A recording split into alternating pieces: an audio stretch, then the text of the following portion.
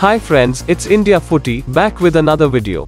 In this video we will review the Indian Super League match 101, which was played between NorthEast United and Jamshedpur FC earlier this evening at Tilak Maidan.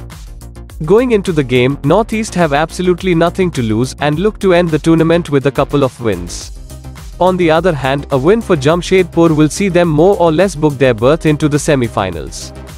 The opening 10 minutes was a rather scrappy affair, with both teams unable to hold on to the ball long enough to create any decent scoring opportunities. Despite some quick and accurate passes from both sets of players, neither side was able to establish dominance over the midfield during the early stages, which made for an end-to-end open encounter. NorthEast were pressing high without the ball, trying to put pressure on the Jamshedpur defense, which looked organized and comfortable to dictate the pace of the match and limit NorthEast's options to counterattacks.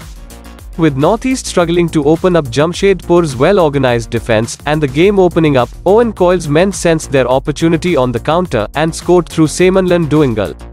Mobashir Rahman curled in a delightful ball inside the box, where Doungel headed sharply past Mirshad in the 35th minute. From the goal onwards, the Red Miners dominated the proceedings, but poor decision-making let them down in the final third, which saw Jamshedpur went into the break with only a solitary goal lead. Going into the second half, Jamshedpur continued to apply pressure and made some decent runs forward.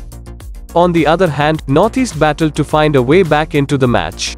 However, by pushing forward, NorthEast have left themselves exposed and vulnerable at the back end. Jamshedpur doubled their lead when Stewart scored with a brilliant solo effort in the 59th minute.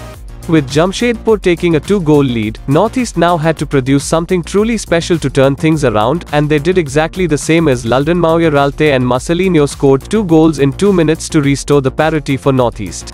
With momentum on their side, NorthEast thereafter searched for the goal that would give them the lead. Jamshedpur, however, bolstered their defense and thwarted balls long at the sight of danger. Jordan Murray scored the winning goal for Jamshedpur in the 86th minute.